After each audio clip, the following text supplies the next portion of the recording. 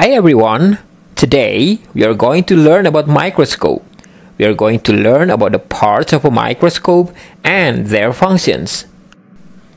We use microscope to magnify small objects so that they can be observed and studied. I'll start from the bottom. First, the base, the bottom of a microscope, used for support. Then we got the light source. This could be a mirror or a lamp. The light will be directed through the diaphragm, which will control how much light can pass through and illuminate the object so that it can be observed. Then we have the states. It is where we put the slides, the object that we observe.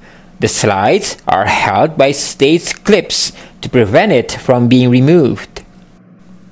When we are observing an object, we can select the objective lens we are using by turning or rotating the revolver.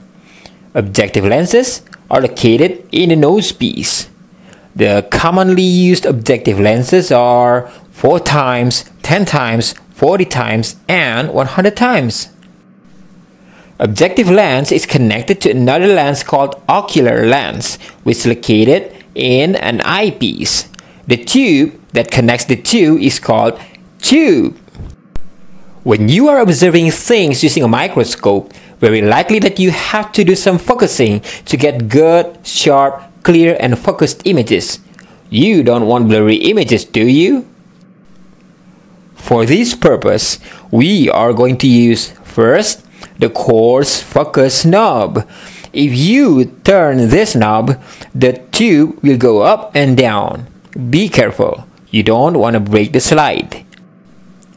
Second, if you can already find the sharpest image using the coarse focus, but it's not satisfactory, it's not sharp enough, then you can use the fine focus knob. This will refine your image even sharper. Well, I guess those are the parts of a microscope.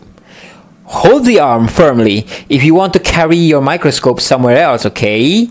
Support the microscope with your other hand so that the microscope wouldn't fall and broken. They're not cheap, by the way. Thank you for watching this video. May God bless you all. Be strong.